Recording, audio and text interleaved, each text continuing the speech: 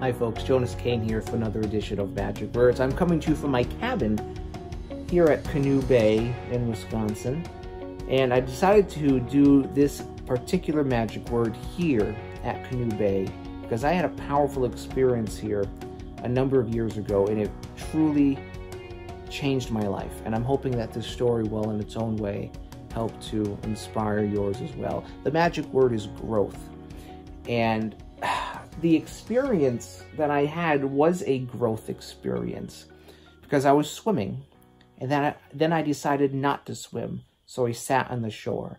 And I decided not to swim anymore because I was all alone. And I thought, well, what if I have a medical emergency? What if I die? Now, this wasn't out of a fear of death. True story, just a few weeks before this experience, I literally jumped out of an airplane with a parachute. So it wasn't out of a fear of death, but it was out of consideration for the owners of Canoe Bay. This is a beautiful place, and a dead body can be bad for business, so I didn't want to have to worry them. So as I was sitting on the shore, I thought to myself, and this is the point of the story, I thought to myself, wow, what else am I sitting on the shore of? What am I not doing today because I don't have someone with me who knows the way, shows the way, and goes the way? When I jumped out of the airplane, I didn't do it alone. Oh my goodness, I may be absurd, but I'm not ridiculous.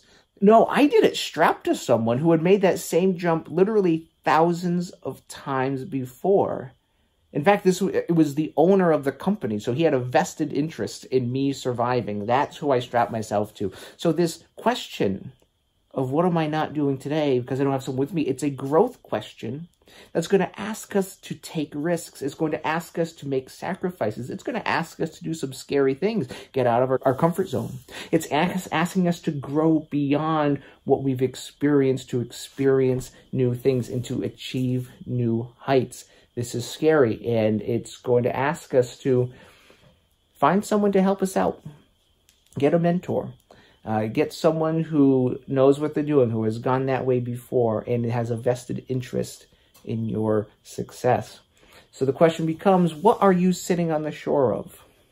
And what can you today, so that when your birthday comes around next time, you won't just be a year older, a few extra gray hairs, or a few less hairs, or a few more hairs, but you'll also have grown as well.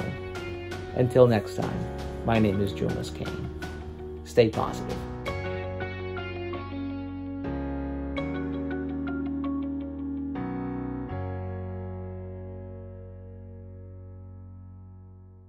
I hope you're enjoying this series of videos. Please be sure to leave a comment and share this video so that others can benefit from it as well. And as always, if you have something you'd like to share with me personally, you may email me at jonas@positivitymagic.com.